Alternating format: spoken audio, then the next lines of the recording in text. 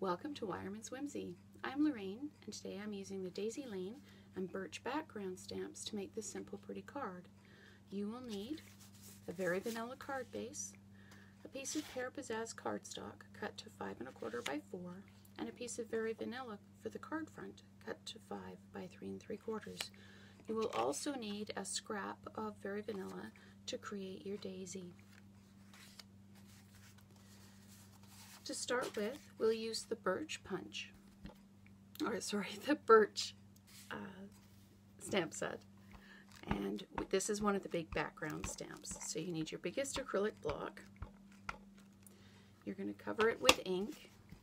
And we want second value for this. We just want a light background.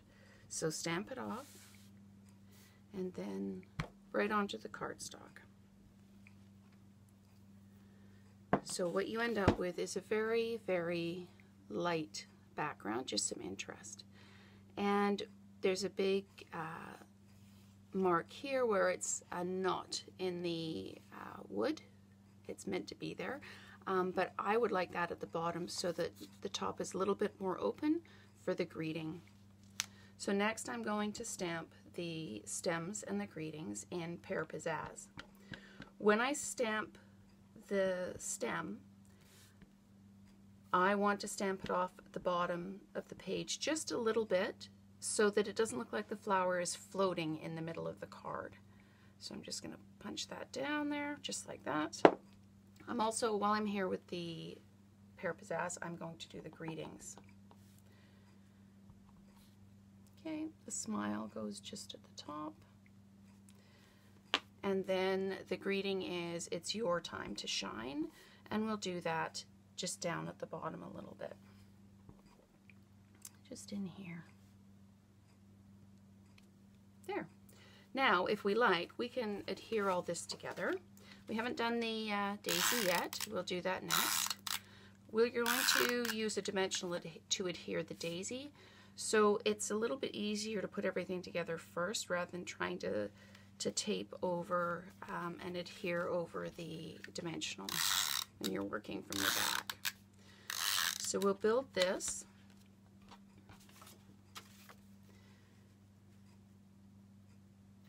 Just like that. Okay, now we need to take our petal pink and our large daisy.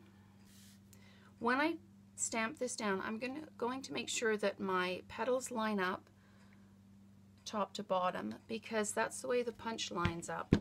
So this way when we put the punch over, if we're here, if we stamped it off, then we'd need to wiggle the paper and cut and trim the paper. But if you line everything up straight up and down, it makes it really easy to line up the punch. You just punch that out. Use a dimensional.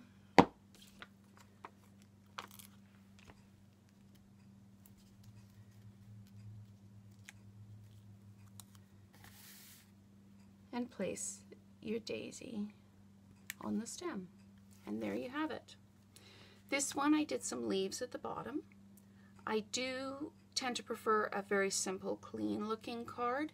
If you prefer more leaves, there are absolutely leaves in this set that you can use first and second value.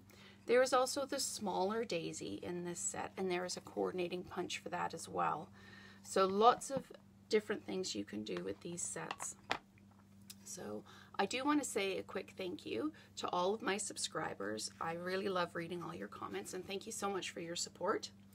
So thank you for watching today. If you would like to purchase any of the items used today, please use the links below. Thank you, and we'll see you next time.